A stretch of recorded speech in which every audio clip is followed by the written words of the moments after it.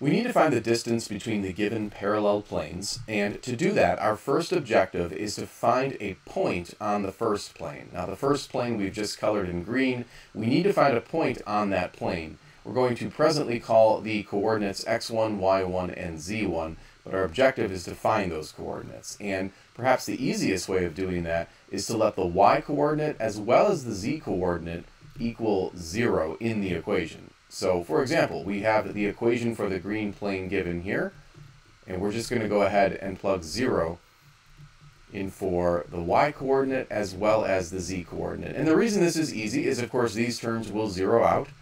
We now have 2x is equal to 4.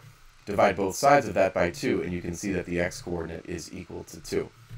So for that point, the x1 is going to equal 2, the y1 was 0, and then the z1 was also 0. We're going to save those values for later when we use the equation to get this distance. But in order for us to use that equation, we have to take the second plane, the blue one, and just rearrange it slightly into a standard form. So let's rewrite the blue equation. And then to get it into the appropriate form, we just have to set it equal to 0. So you're just going to want to subtract 3 to the other side of the equation. And now you have 4x minus 6y plus 2z minus 3 is equal to 0. And what we need to extract now from the blue equation are the following parameters. We need these a, b, c, and d values.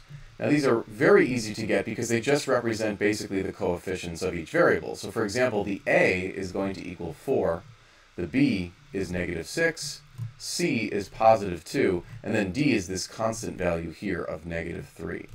So we have our a, b, c, and d. We also have our x1, y1, z1 from earlier. Let's take a look at the equation now for the distance between a point on one plane and the actual second plane. So there is a nice easy formula for that. And so here it is, the distance from a point to a plane. We already have the values for our point, and we have the values for a, b, c, and d from that other plane equation. So let's just go ahead and plug everything in here. We're going to have the distance d is equal to an absolute value of our a, which was 4, times our x1, 2, plus b, which was the negative 6, times y1, which was 0, plus c times our z1, and then plus d. We're going to be adding a negative 3, so that's just minus 3. And then this is all divided by the square root of our a squared plus our b squared plus our c squared. So that's pretty much it. Now all we need to do is simplify. If we do so inside the parentheses, we're going to have the absolute value of 8 minus 3. These all zero out. And then on the bottom, you're going to end up with the square root of 56. And so our final answer would be simply 5 over the square root of 56. If your teacher doesn't like radicals in the denominator, we can do a little bit of cleanup here. We can rewrite the square root of 56 as the square root of 4 times the square root of 14. The square root of 4, of course, is 2. We still have a radical in the denominator, so we'll finally rationalize by multiplying the bottom and the top by root 14.